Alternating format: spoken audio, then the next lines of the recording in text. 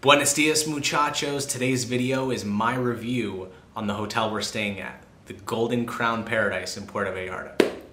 I didn't want to do this review prior to today because I wanted to get a nice feel on it. So we've been here for 7 days and I feel like I've got a good handle on it. Like the quality and cleanliness of the rooms, the staff, just the whole vibe of the hotel. And I want to give you a quick rundown of it. It's probably not going to be quick, so stay tuned.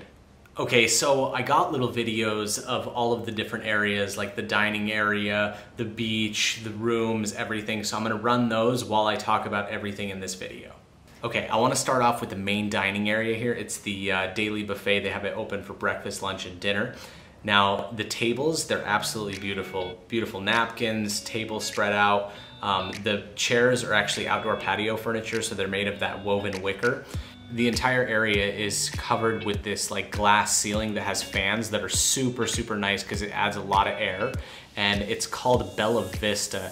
It's got this really cool wooden backdrop to it. And in the middle, like between the tables, there's these cool orbs that have fountains built in and they just run water all over the place. The hotel has a really cool setup. It actually has all of the rooms at a 45-degree angle, so they're not all facing the courtyard, they're actually tilted towards the beach. So every room has a nice view. In the middle of the courtyard, there's a statue of 3 dolphins, which is really, really neat because it just adds this eclectic feel to it. There's plenty of lounge chairs by the pool, and there's this cool bridge in between the pool and the pool jacuzzi area. The pool and the jacuzzi area is an infinity pool, so it's really nice because when you get all the way to the end of the pool, you can see the ocean.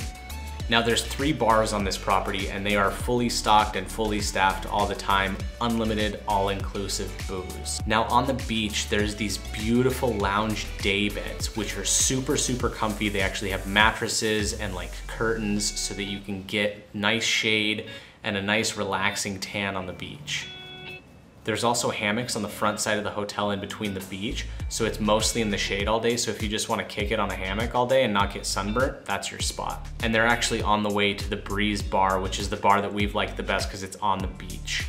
This bar has a huge thatch roof with ceiling fans, and it creates this nice, like, open air ocean breeze all the time. At this bar, they have snacks all day, like fruit, granola, nuts, and sandwiches, and at night they have sushi. And also this bar is fully stocked. Plenty of beer if you want.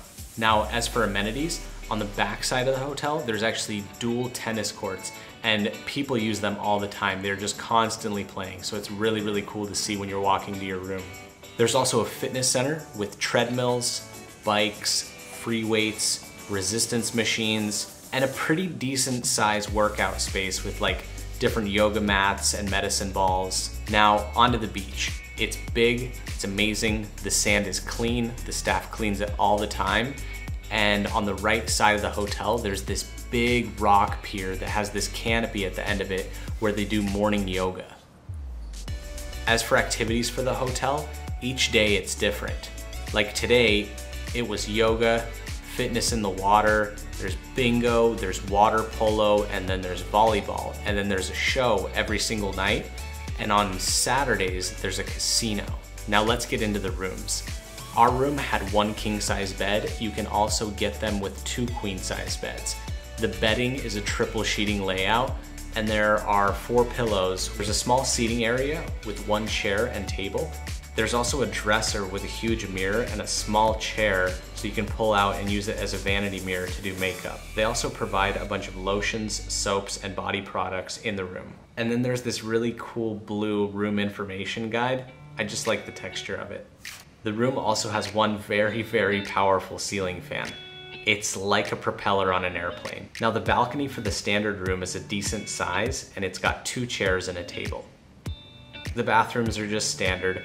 It's a fully tiled tub with a shower combo and a standard 4-piece layout. Now what I really want to show you is the end room suites. They're the same size rooms, but the balcony is extra, extra huge with a jacuzzi tub and an unobstructed ocean view. I really want to get one of these rooms next time.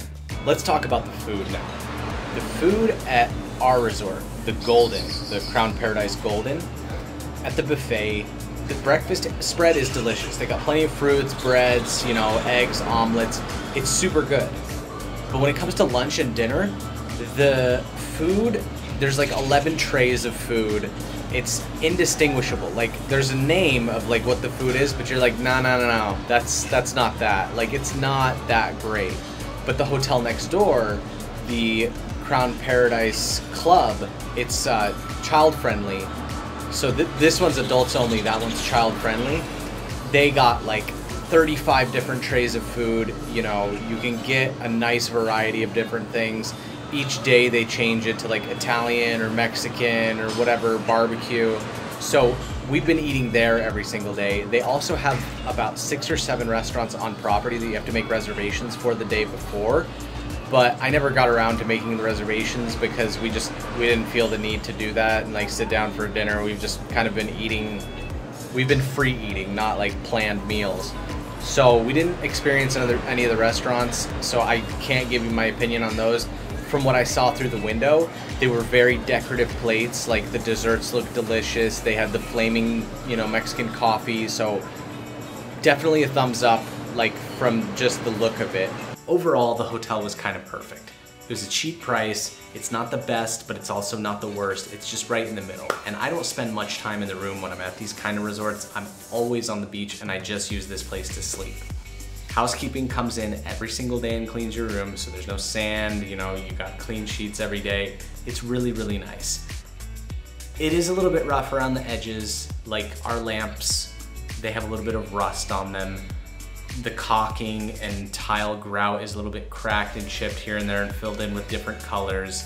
This table right here that I've been doing my editing on is a little bit wobbly, but I just shoved something underneath so, you know, it was nice and stable for me. The staff is super friendly, but if you tip them, they will serve you better and like literally refill drinks as you finish them, so you never have to worry about ordering. Now, this is a timeshare property, so when you do check in, they are gonna try to pitch you to come to their timeshare sales meeting. So, I mean, if you wanna get like free Rhythm of the Night tickets or whatever, then yeah, go do that. And I just don't want to waste a couple hours of my vacation listening to a timeshare pitch just to get something for free. So not for me, but maybe for you. Now, as for the drawbacks, Wi-Fi, absolutely horrible.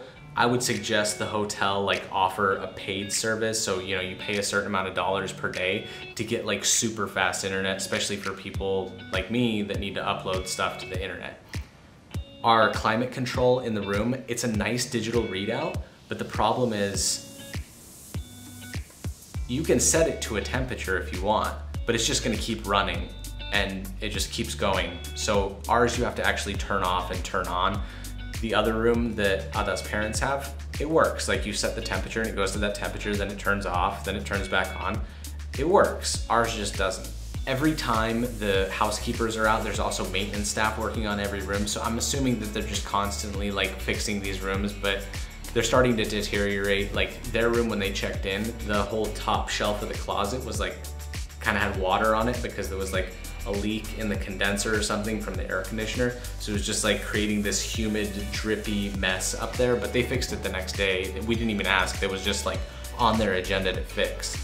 The bathrooms around the property, they're kind of stinky and smelly, and one of them didn't even have a toilet seat, which, I mean, I just squatted, so it's good. And then the other downfall was that, you know, right next to the tennis courts, there was a lot of construction. Like, they were literally tearing an entire building down. So starting at 9 o'clock in the morning, just jackhammers. But we were already up by 9, so it didn't bother us. I mean, if you're hungover and you want to sleep till noon, it's gonna bother you. Other than that, the hotel was great.